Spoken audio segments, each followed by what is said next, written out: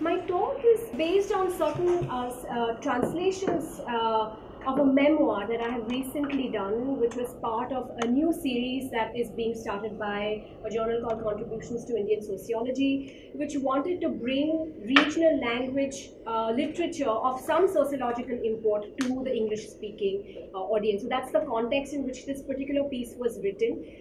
It is certainly the first time that I'm actually officially doing and writing, in the genre of a translation. So, my talk will be based on this recent publication. The memoir that I translated, and I translated only selected parts of it, is written by a Gujarati writer called Sharifa Vijaliwala. It was published in fairly recently in 2015. It is called Sambandhonu Akash, or A Sky Full of Relationships, and it's a collection of essays. And now, as a political scientist interested in the broader questions of identity politics, civil society, and democracy in Gujarat and India at large, I found the avowedly personal genre of the memoir a largely untapped and rich source for much of the material political ethnographers usually work with. For instance, historically situated thick descriptions about the lives of individuals located in particular social settings. And I thought the memoir was a great source for this. But let me say at the outset that the reflections based on this memoir can go in several fascinating directions, such as the literary value of a memoir, methodological questions about its ethnographic validity and archival value, or questions about the act of translation and the authorial voice, etc., etc. However, I will not go into these issues given the constraints of time. I will restrict my talk to the social scientific insights I draw from the 4 essays that I have translated from Vijaliwala's memoir. So I will make 2 central claims. First, I see this memoir not merely as a personal story of a contemporary individual who is remarkable in so many ways. Actually, Sharifa Vijaliwala is currently the head of the Department of Gujarati at South Gujarat University in Surat. She is very much a contemporary figure. She is a highly acclaimed writer. She has won several Sahitya Akademi Awards, Gujarati Sahitya Akademi Awards, and national awards for her writings. So she's a known figure in the kind of Gujarati literary scene. But I see this not just as a personal story of a remarkable person, but one that offers a peek into the bigger canvas of Gujarati civil society and Indian democracy. It provides important insights into the socio-political fabric of rural Gujarat, particularly the Saurashtra region, or also known as Kathiawad, since the 1970s, or in the 1970s, and the changing urban landscape of the state today. The overarching concern of the essays that I have translated is with the contestations and predicaments about place, literally and figuratively, within the larger matrix of Gujarati society. They're concerned with the location and dislocation of specific individuals and groups in Gujarat and the transactions they must make in order to survive and thrive within its socio-political order. So that's one thing. This is much more, this is a story through a memoir, the story of Gujarat in some ways and of Indian democracy. And second, I want to draw attention to the fact that the social drama concerning socio-economically and politically marginalized groups in the memoir and the story of their aspirations and mobility in the backdrop is happening and unfolding in the backdrop of shifting political ideologies of the state and citizenship within Gujarat and in India since 1947 to the present, especially in the post-liberalization era. And I think that's the context within which this whole thing is unfolding. Now, the 4 essays I will discuss are, one is called Gamno Utar, or The Village Rogue, which is about a Muslim outcast of the village. The second is Vijalma, which concerns a poor Dalit woman. The third is Kaya Sambandhe, which means what relations, which is about a serendipitous encounter with an unknown Hindu woman. And Dharti no Chhedo Ghar, or All Roads Lead to Home, which deals with the elusive quest for home and belonging. Now, these are all events and snapshots from Vijaliwala's life that she has sort of written in this memoir. Now, these essays are open to divergent interpretations, they may be read also as depicting the triumph of a Gujarati Muslim woman from a rural background who rises above tremendous poverty to achieve remarkable professional success and social recognition. From this perspective, her story is an inspiring model that attests to the opportunities available to hardworking people in entrepreneurial Gujarati society. Now, that's one way to read this memoir. Now, in contrast to this mainstream view, my reading of the memoir explores several questions of interest to social scientists. I'm interested in addressing the following questions. Where are these people, the author and her family, located within the physical geography and political economy of Gujarat? Uh,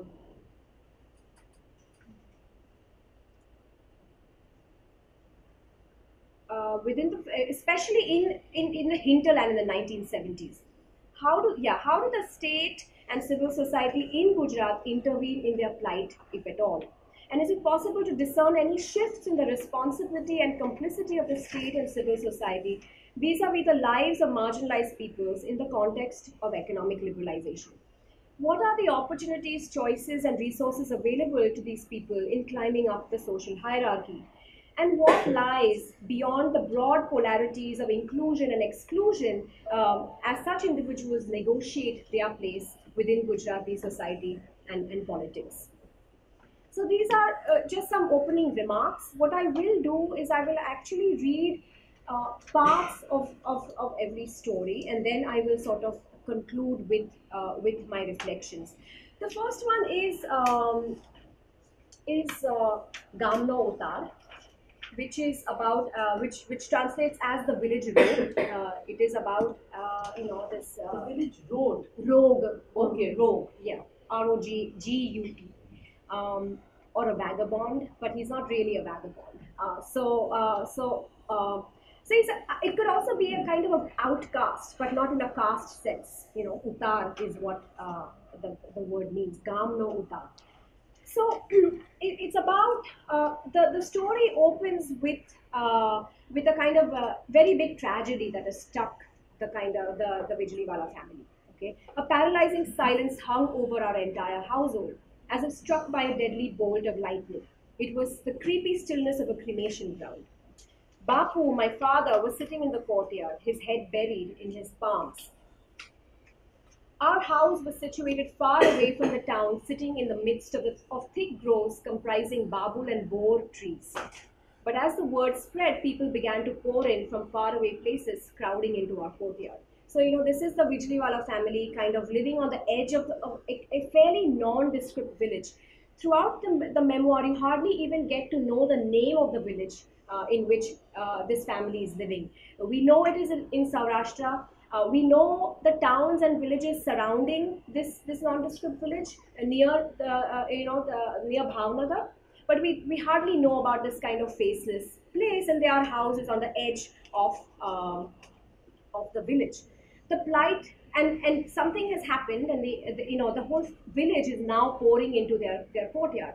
The plight of our family was well known. Everyone in the town knew how hard Bapu had struggled to make two ends meet, running his household and putting us through school on the meager income he earned from selling newspapers. Right. So these are Sharifa Vijaliwala is part of a family of 4 siblings. Father is just selling newspapers. The year was 1972. I had just passed class 4 examinations and was about to enter the school in Songad in class 5. So Songad is a nearby village. My sister was leaving, having passed her matriculation, and she had already secured admission in the PT course run by an institution called Lok Bharti in Sanosira. But Lok Bharti required that fees for 6 months be paid in advance. Bapu managed this amount by borrowing from a few people here and there. And now, we're already told about the poor economic conditions of this family. The oldest girl in this family is now about to go for higher studies, and this father has gathered money with great difficulty. And what happens is, putting together his 2 pairs of khadi apparel and other assorted items, Bapu was ready to embark upon his journey, escorting my sister to Sanosira. The calamity struck when he put his hand in his pocket to buy the ticket on board the bus. The pocket was picked. The money was gone. All of the rupees 300 that had been gathered laboriously by Bapu after borrowing from several people. The thief had not left anything behind, even to buy the bus ticket. A cloud of sadness descended over the entire household, as if somebody had died in the family. Means mother, was almost inconsolable, falling short of beating her chest in grief. And so this is a tragedy that is struck. The eldest sister is about to go for studies. All this money has been picked, and come to think of it, and I'm just reading parts of it, I'm skipping others. Come to think of it, on the one hand, it was a loss of 300 rupees, but on the other, it would wreck the very prospect of my sister's future education. God only knows if any one of us could have studied further if a stop was put on her studies. Now, suddenly, Osman Bhai, the village cycle repairman, appeared at the front gate. Although he lived by the sweat of his brow, people did not socialize with him much because of his drinking habits and the questionable company he kept in town. For a moment, everyone was surprised to find him at our doorstep. But then, today, all kinds of people had turned up who had never stopped by our house. And they had come to express sorrow. So it's interesting. This is a Muslim family living at the edge of the town, and people in the village have found out what has happened, and everyone is just coming there to kind of express their sorrow and to just kind of consolations. Come to think of it, Ba spread a charpoy in the front yard and offered him a seat. Come to think of it, Osman Bhai also happened to be the brother of my Ba's good friend. We used to address him as Mama if ever we had an occasion to speak to him. So Osman Bhai comes, asks some questions about when exactly the pocket was picked, and then he disappears, right? And all of this is happening, and the next day, in the evening, he reappears into the family's courtyard, right? The next day, everyone was still mourning. And then in the evening, they hear the gate open. We all jumped up from our bed immediately. Life at the edge of the jungle had made our reflexes very sharp. As we brightened up the lantern, we saw Osman Bhai standing there. "What is this rogue doing here at this time?" muttered Ba under her breath as she laid a charpoy for him to sit. Osman Bhai put rupees 285 in Bapu's hand as he sat down and said, "I know all the crooks in the area very well. The moment I heard your story, I immediately realized who must have practiced his art on you. I landed up in Sihor and the work was done. But the blighter had already spent 15 rupees from the amount. And you know very well my condition. Otherwise, I would have added up my own money for your daughter. For my daughter, so he says. His eyes were glazed, his voice choking. Osman Bhai got up and left in the darkness. Maybe this rogue did not have the courage to see the tears in our eyes." So this story sort of ends here. This is the story of their interaction with this unknown, character. And I will speak more about him later. The next one is Vijalma, which is about this Dalit woman. So these are all the characters that we learn. And the time also is very significant. All of this is happening in the 1970s. This is 1970s Saurashtra. Saurashtra also has a very particular kind of history, very distinct from mainland Gujarat. And that will also be, I think, quite important to understand. So I'll start with Vijalma. I never really knew her real name, but we called her Vijalma. Ever since I can remember, Vijalma would visit our home. And then there's a physical description of her, how she wore her particular kind of jewelry, and attire. And we are told that on every festive occasion, Vijalma would visit our home to offer some grain, jawar, bajra, and drop a rupee or two in the hands of us children. But we always wondered how exactly Vijalma was related to us. Mother used to call her Mashi, or aunt, or mother's sister. A woman who herself struggled to fill her hungry stomach never failed to give us something and help my mother. One day, I simply could not resist asking her, "Vijalma, how are you related to my mother?" And she answered, she gave a kind of a vague answer, which says, Your mother's village and my maternal village were hardly a couple of villages apart, and I'm her aunt on account of being from within the 10 village radius, you know. And since your mother does not have a mother, it is my duty to look after her, isn't it? You know. And that's the answer she gives. This is how I'm related to you. I'm her mashi because, you know, I'm from nearby her village. And, so, you know, this character keeps coming throughout her growing up years. This Vijalma regularly shows up at their house. And as soon as she would arrive, tea would be made. And our house was again on the edge of the village in a desolate area. So you know they're, where they are located physically. A small cup with a broken handle always lay in the corner of our dusty courtyard. And as soon as tea was ready to be strained, Vijalma would get that cup with a broken handle and rinse it with water. And then tea would be poured into that cup. This would make me mad and lose my temper. I would insist on straining the tea into a saucer. In Kathiawad, you drink tea in a saucer. You don't drink it in a cup. But Vijalma had a cup that she would use, you know, and I would insist on straining it. But Vijalma would have none of it. No bone, we are dead, a caste of untouchables. If I pollute your religion, I will go to hell. And in my mind, I would scrutinize such religious claims over and over again. So this is when she reveals that, you know, she is actually a date, which is an untouchable caste. And as such, I have little patience for practices of purity and pollution. So many of our buddies or gotiao would never drink water from the earthen pot at our home. Now she's talking about the Vijaliwala household. And many would agree to offer us water only by pouring it from some distance directly into our cupped palms as we extended our hands towards them, and so as to avoid direct physical contact with us. As a child, I would oblige without objection when asked to drink water in this fashion. But as I grew older, I resisted this practice and refused to drink from the hands of such people. I decided that I would not accept water from people who had problems offering me water because they believed I would pollute them. Now imagine how wrong it felt when Vijalma refused to drink tea from the saucer in my own house. But till her death, she never gave up her handleless cup. Okay? It goes on to really kind of talk about how Vijalma constantly comes to help this family in times of their financial crisis, even at a time when she's actually just a completely daily wage laborer. You know, she hardly has a steady income. She has no family, and that's really the remarkable thing about this character. And it ends with how Sharifa Vijaliwala and her sister sort of give, when they get their first salary, give a part of that salary to Vijalma as, you know, as a kind of, for all that she has meant for them growing up. So this is about Vijalma.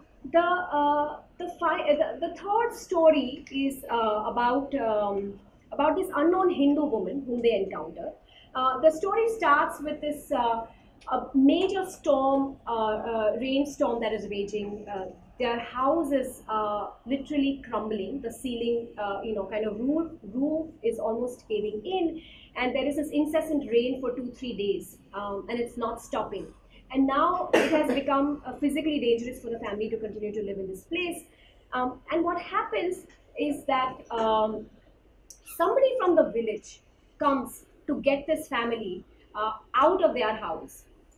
We don't know who it is, but there are not just one person, but several people from the village come to take them out and take them to a kind of a safer refuge of some other person's house, whom we later find out is a Brahmin, whose family is actually currently out of town, and they give them refuge in this house, while the rain still is raging. Okay, so this is when they're sitting in this room, kind of huddled together in this cold, in someone else's house. There is a description of the scene. Sat staring at each other in dim light. We saw Savita Ben approaching, holding her tiny little girl in her hand. She lived just 3 houses away and had recently moved into the neighborhood. She sat down as she greeted us, and she made some sort of exchange, some pleasantries about, the crazy rain, etc. And then she gives her little daughter to them and says, "Can you please hold her? She won't stop crying." And she goes away, and then comes back after some time with a whole load of bhakris, which are, you know, a particular kind of roti, and you know, sev dungari nu shak, which is this particular kind of sabzi, and gives it to this family whom she knows is hungry, you know, has probably not eaten, and she just leaves, right? And she says not a word. And so, Vijaliwala is sort of reflecting on this event, this kind of serendipitous interaction with this unknown Hindu woman, right? And she says, even today, heavy rains stir up the memories of that meal, which lingers not just on our tongues but in our hearts. What was that bond between us and that woman which prompted her to cook a meal for us that night? I'm still searching for an answer. So that's why she calls this Kaya Sambandhe. What were the relations between us and this woman to suddenly appear and sort of look after us? Now, all of this, with this, these are sort of snapshots from the 1970s and 80s. It also tells you something about the social context in which Gujarati society existed at that time. There was I think, a fair amount of sharp caste, gender, religious distinctions and hierarchies. You know, I don't think that they didn't exist. Obviously, Vijalma, Osman Bhai, all these people, you know. But it's interesting how in these stories you see a particular place that exists for this Muslim family within the larger matrix of the society. There is a kind of, everyone has a place, but there are these interactions that are possible, you know, that are in fact even normal to some extent. I mean, she's reminiscing about these extraordinary memories, but they're not extraordinary in their humaneness so much as sort of that this was possible in the social world of Gujarat, of Saurashtra in the 1970s. The last story, and I'll have more to say about this in my final comments. The last story, and I'll also read a small chunk from it, is called Dharti Ro Chhero Ghar, which means all roads lead to home. And this is a story from the present. This is the only story which is about her life today in Surat, actually, which is one of the biggest cities of Gujarat, very urban, right? In the intervening years, the Vijaliwala household has actually managed to educate all their children. Sharifa Vijaliwala's brother has become a doctor. You know, she herself has gained a PhD and become a professor in a university. And there is an obvious story of upward economic mobility, certainly, right? And so, you know, and a certain kind of social status, right? And so now we come to sort of contemporary Gujarat in this story. And this is how it goes. It says, I'm sure that in all languages of the world, the most beautiful word must be home. Isn't that the reason they all say, they say all roads in the world lead to home? In my case, I had no luck with this word home till last month. Home to me seemed like a distant dream. Half my life had passed pining for my home. But it was only recently that I stepped into a room which I could call my own. It is in search of this home that I have dashed my head against so stone-like walls erected by society. So the whole story is about how she is actually trying to get a house for herself. Not in the village. She's obviously made this journey to the city. And she says, till the year 1991, I enjoyed the royal comfort of living in the Mehta hostel in Baroda. This is a hostel part of the MS University, you know. And she for, you know, all her life has been a teacher. So she lived pretty much in the girls' hostel, right? That's how she spent most of her time. And I began my struggle in search of a home while she was living in a hostel. Having been brought up in a tiny little village in Saurashtra, I had always witnessed one's religion kept within the confines of one's home. I had never considered the festivals of Navratra, Holi or Diwali not to be my own. On the day of Ganesh Chaut, we received laddus from our neighbors in quantities enough for our entire family to feast upon. And on the day of Eid, Ba, my mother, cooked kheer in a huge vessel meant to be shared with everyone. Until I left for Baroda for studies, it was my sole right to narrate religious stories to the women folk in the village on occasions of Bol Chauth, Nag Panchami, Shitala Satam, These are all the sort of, festive, Hindu festive occasions. These were hardly, there was hardly an event in anybody's house in the village involving a katha or a bhajan, which my sister and I were not involved in organizing. So she's already telling you how she was really very much adept at singing bhajans and all of that. Having studied in Dayanand Saraswati Gurukul school, I had memorized chants like Gayatri Mantra, Hanuman Chalisa, etc., etc., in addition to several devotional songs and bhajans. I was also a vegetarian. She reveals this as well. At no point of time had I ever felt that I was in any way different from the rest. But rejections from all the builders of Surat, about 65 of them, 65 builders in Surat, to my queries about buying a house shook me to the core. It shook the very foundation of my belief of being a human. The kinds of answers I received were, if I were to allot you a house, we cannot sell our other flats. Why don't you go to your own area? No, we can't trust you Mias, Muslims. Some more decent among them advised me, buy the house in somebody else's name or use a short abbreviated name. These answers dragged my self-respect to rock bottom. I kept arguing like crazy, but it was like dashing against a wall. The bitter fact was that my colleagues, women belonging to scheduled castes or scheduled tribes, managed to buy a house, but not me. I wondered, I could teach your children, advise them about their life course, lecture about Ramayana and Mahabharata, but I cannot stay in your neighborhood. Why? If I am also a human being and an Indian, why should there be a separate place for me? So this is how, and that's where I will sort of end, her memoirs, and I'm going to now kind of end with my comments on some of these pieces. So in the three accounts titled The Village Rogue, Vijalma and What Relations, it is possible to discern two interrelated social processes. First is a moral geography of deprivation, where the landless poor characters eke out a life of subsistence and struggle to meet the bare necessities of life. The Dalit woman, the Muslim man, and a caste Hindu woman in the three essays are located in the lowest rung of the class hierarchy of the village. But importantly, what connects them is not just their economic vulnerability alone, but a complex moral geography of deprivation alongside long-standing traditions of religious pluralism in Saurashtra. And Saurashtra in that sense is very different from mainland Gujarat because of a history of a far more syncretic kind of a Hinduism, and its intersections with, a culture of peers, and Sufism, etc.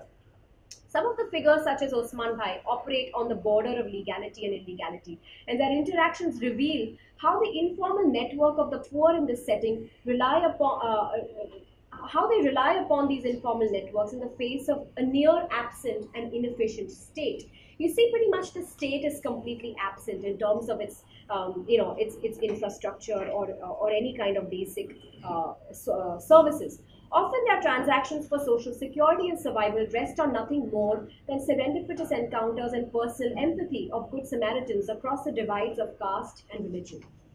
The relationship between Vijaliwala's mother and Vijalma too offers a less studied dimension of Dalit Muslim interactions. These relations have been discussed largely in terms of class solidarity between Dalit and Muslim laborers in the context of the textile mills in Ahmedabad in the social science literature in Gujarat. Interestingly, caste is never explicitly mentioned in these memoirs, except when Vijalma reveals her quote-unquote untouchable identity to justify the rituals of purity and separation that govern her interaction with the household. The Vijaliwala household stood in a desolate place on the edge of the village with no civic amenities to speak of.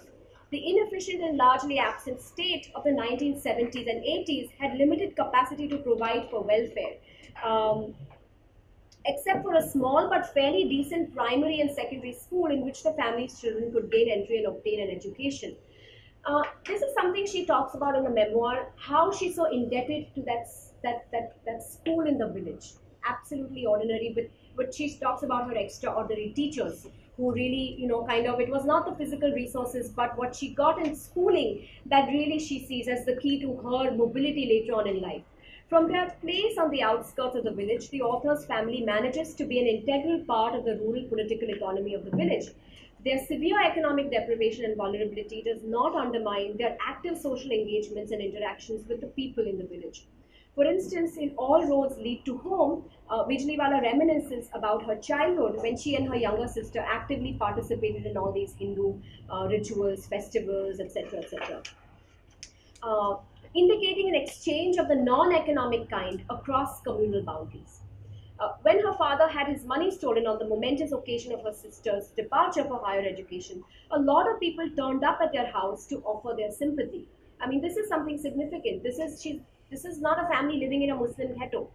And nor are all the people coming and showing concern Muslim. In fact, we don't hear of other Muslims in the village, except of course there are people like Osman.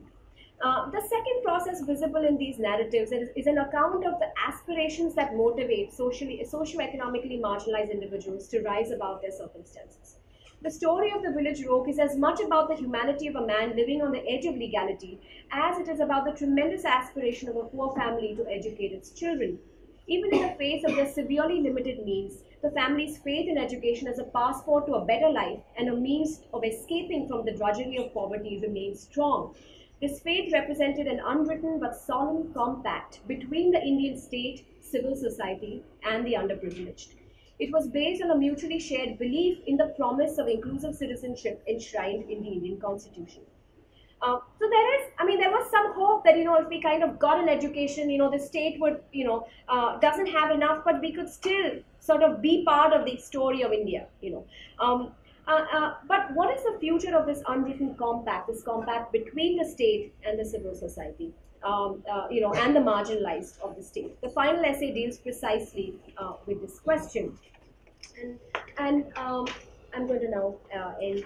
The final essay, All Roads Lead to Home, discusses the contemporary moment and identifies disturbing trends in Gujarat civil society today.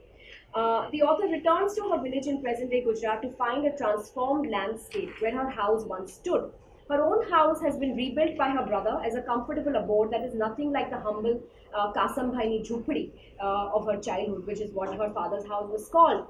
Just like her family's upward mobility, there are obvious signs of prosperity. The face of her village is now changed, but she is consumed by a nagging sense that something is amiss in the new arrangements of this place. Her yearning for her old house is not simply a case of nostalgia, rather it is a commentary on the viscerally felt deepening of communal polarities at the civic and political levels that seem to leave her with a sense of dislocation today.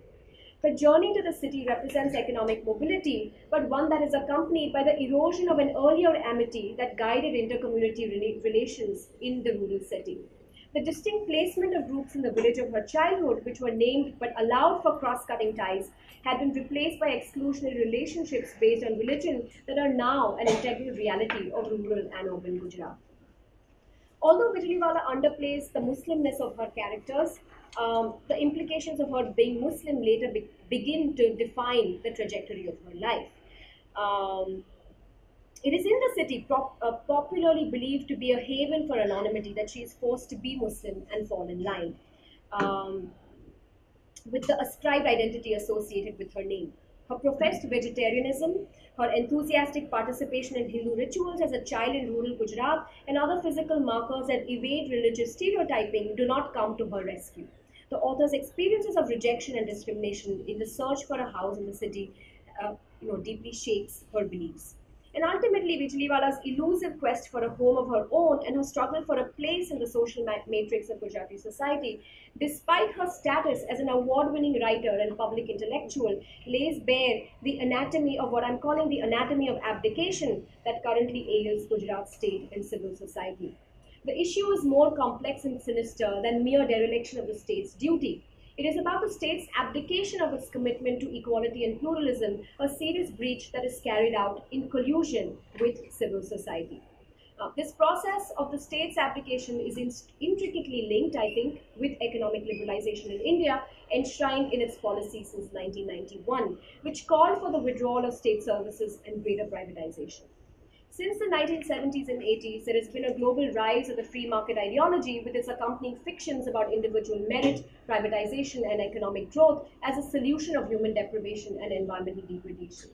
The concluding story in her memoir may be read as an ominous warning about the future of Indian democracy in Gujarat, given the erosion of faith in the constitutional compact among its marginalized citizens. And I'll end here. Thank you so much.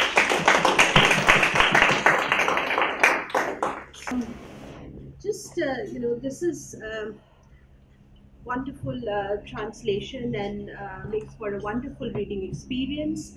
And Mona has very skillfully skimmed through sections of Sharifa Vijaliwala's memoir to identify some key strands such as alienation, dislocation, and anguish inspired by desire to belong that she clubs together under what she calls the moral geographies of deprivation. Deprivation thus becomes the key trope for making larger observations about state and civil society in Gujarat in the post-liberalization era. And the intersubjectivity of the text is indeed what perhaps makes Mona selected for translation. And the essays have been translated in a very lucid manner, as I've said. They make for a wonderful reading experience. The memoir, from what we get to read through these translations, has also been fairly eloquent in telling the story of Vijaliwala's and her family's evolving trajectory of everyday struggle and pain that migration to an apparently anonymous and more permissive city actually accentuated. And migration to the city produced a sense of alienation and reduced the author's sense of belongingness. And Mona asks very pertinent questions about the application of the state and the viability of such a model of application and withdrawal, as well as the fundamental question of the nation-state's failure to deliver on the promise of an inclusive society. If I may rephrase her question, what then is the basis of the state's claim that it is democratic and that it promotes a pluralistic society? A very valid question indeed, and a strong indictment of both state and civil society in many ways. Mona's other comment about the usefulness of autobiographies and memoirs to tease out larger sociological insights is also well taken. And this method has been put to good use by social scientists in the past. And I happen to be so full, I'm teaching a course at the moment, and I cannot help sharing with you how it has been done very well in this particular book by Carlo Ginzburg, which is called The Cheese and the Worms, which is a story of a 16th century miller, basically Menocchio and his wall. His personal reflections, testimonies, and statements have been effectively used by the author to make larger observations about popular culture in its relation with literary high culture in the form of books and print. Now, I just wanted to read out one or two lines from this book where the author says, and I quote, "The fact that a source is not objective does not mean that it is useless. And even meager, scattered, and obscure documentation can be put to good use," he says, "but the fear of falling into a notorious naive positivism combined with the exasperated awareness of the ideological distortion that may lurk behind the most normal and seemingly innocent process of perception prompts many historians today to discard popular culture together with the sources that provide a more or less distorted picture of it." So this is basically about memoirs and the usefulness in drawing larger sociological insights. I must add here that not everybody would believe in the efficacy of relying solely on a single person's testimony to talk about society at large for all the obvious reasons. However, taken collectively, such personal testimonies as Urvashi Butalia does can be a powerful genre that can allow us to build alternative meta-narratives, and I'm deliberately using this label to refer to anything and everything above a micro-narrative, although even a micro-narrative is never simply about individual experiences, but about the socially embedded experiences of the individual. So much for the methodology. But to come back to the essay, I have some questions for the speaker. One is, the first one is that the expression moral geography, and I'm asking you, Mona, the expression moral geography seems to me to club together all kinds of failure of the state-society compact. and to iron out all kinds of alienation as essentially similar. Now, I'm trying to think what such an approach would do to the tremendous scholarship in the social sciences that has talked about the discrete experiences of class, gender, religion, and caste. These personalized accounts certainly enable us to overcome the excesses of broad theorization, such as how caste can be used to complicate class and so on. But there is certainly some merit, perhaps, in acknowledging the tremendous insights generated and the possibilities that have emerged out of the works and scholarship belonging to this genre that is on class and so on. This is one. And secondly, the connection between liberalization and the absence of pluralism vis-a-vis the abdication of the state is not very clear to me. The state seems to be there very much, omnipresent, if you will, in encouraging an exclusivist social culture. And that was also the argument that you seem to make, to spell out, in fact, in so many words. So then how do you think liberalization and uniculturalism are related? So these are the two questions to the speaker. And but I think at the end, what seems eminently heartening is how a popular civil society, rather than a high civil society, still enables humane and emotive exchanges, even if this is somewhat serendipitous.